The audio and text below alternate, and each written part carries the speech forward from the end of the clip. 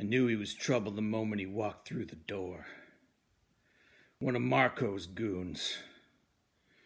I was late on my payments, and I was not looking forward to what was coming to me. I took one look at him and I said, "Hey, I ain't looking for a fight."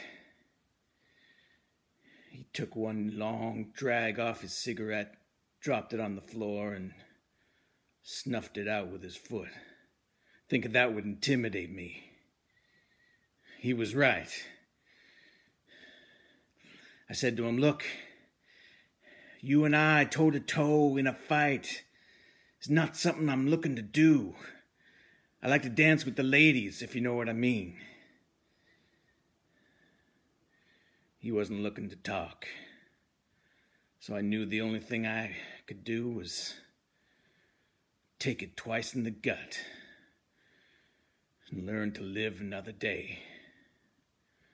Sometimes that's the only option a guy has in the big city.